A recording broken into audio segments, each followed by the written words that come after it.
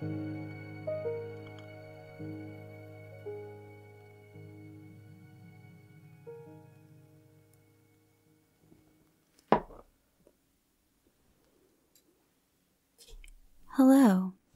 I'm Shelby Scott, and I thought I would read you some horror poetry tonight.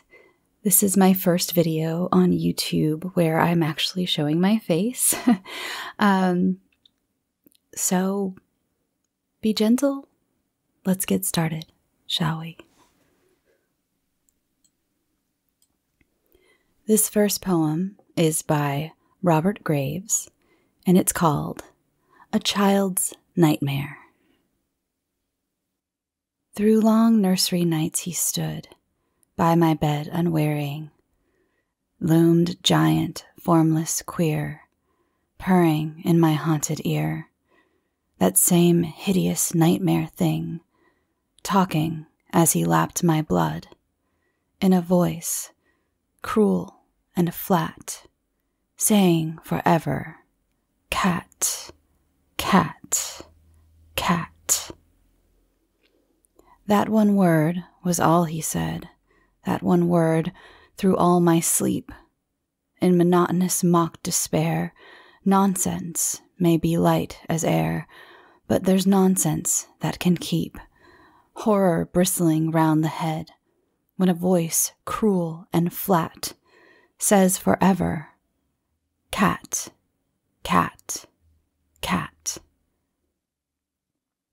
He had faded, he was gone, years ago with Nurseryland, when he leapt on me again from the clank of a night train, overpowered me foot and head, lapped my blood while on and on, the old voice cruel and flat says forever, cat, cat, cat.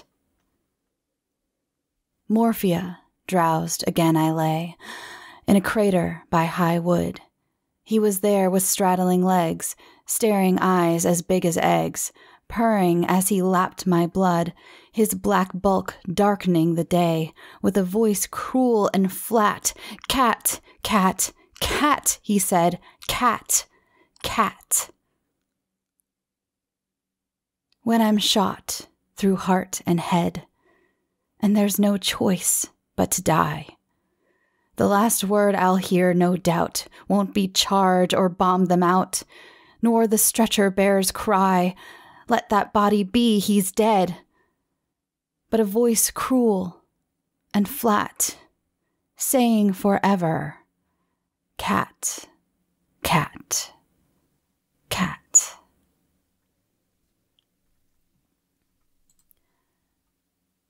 This next poem is by Thomas Hardy. It's called The Shadow on the Stone. Thomas had recently actually lost his wife, and this was to express his grief. I went by the druid stone that broods in the garden, white and lone, and I stopped and looked at the shifting shadows that at some moments fall thereon, from the tree hard by with a rhythmic swing, and they shaped in my imagining to the shade that a well-known head and shoulders threw there when she was gardening. I thought her behind my back, yea, her I long had learned to lack.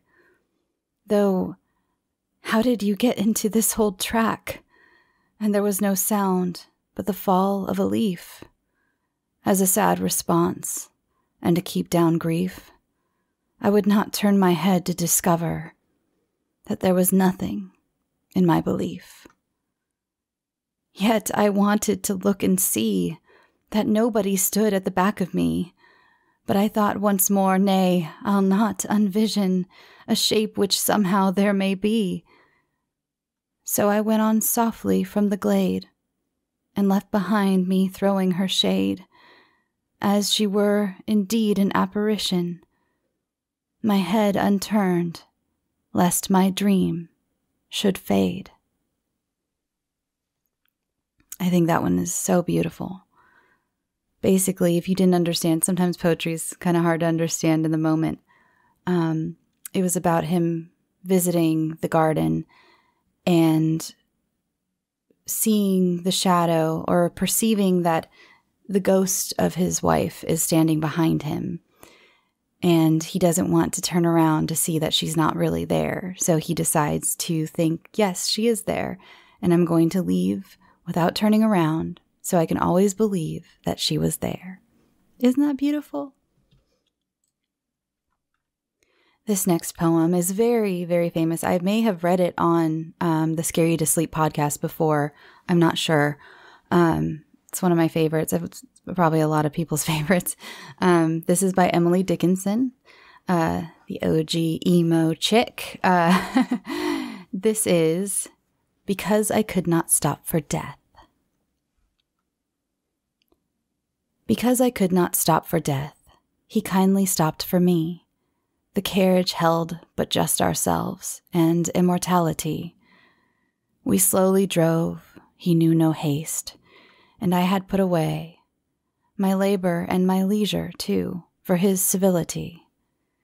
We passed the school where children strove, at recess in the ring. We passed the fields of gazing grain. We passed the setting sun. Or rather, he passed us. The dews drew quivering and chill, for only gossamer my gown, my tippet only tulle. We paused before a house that seemed a swelling of the ground. The roof was scarcely visible, the cornice in the ground.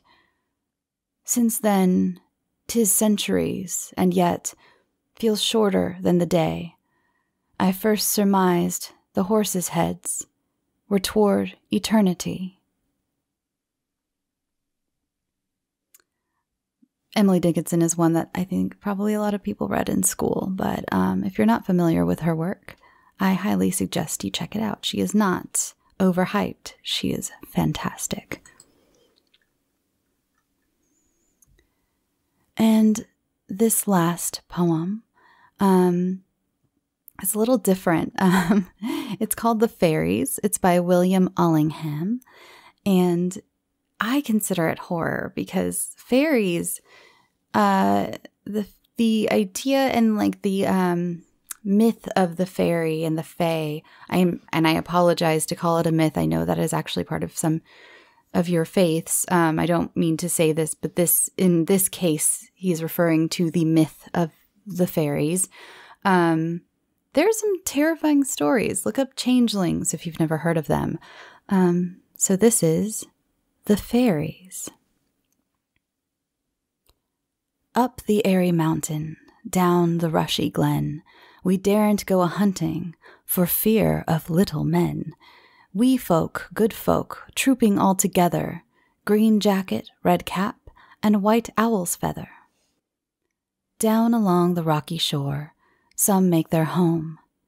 They live on crispy pancakes of yellow tide foam. Some in the reeds of the black mountain lake, with frogs for their watchdogs, all night awake. High on the hilltop, the old king sits. He is now so old and gray, he nigh lost his wits. With a bridge of white mist, Columkill he crosses, on his stately journeys from Sleeve to Ross's, or going up with the music on cold starry nights to sup with the queen of the gay northern lights. They stole little Bridget for 7 years long. When she came down again, her friends were all gone. They took her lightly back between the night and morrow. They thought that she was fast asleep, but she was dead with sorrow.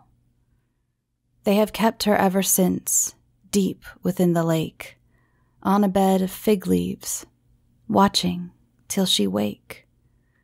By the craggy hillside, through the mosses bare, they have planted thorn trees for my pleasure here and there. Is any man so daring as dig them up in spite? He shall find their sharpest thorns in his bed at night. Up the airy mountain, down the rushy glen, we daren't go a-hunting for fear of little men. wee folk, good folk, trooping all together, green jacket, red cap, and white owl's feather. Thank you so much for being with me tonight. I hope you enjoyed this video. I hope it brought you some soothing relaxation and you can drift off to sleep easily. Again, I'm Shelby Scott, and there will be more of these in the future. And thank you for being here for my YouTube face debut. Good night. Sweet dreams.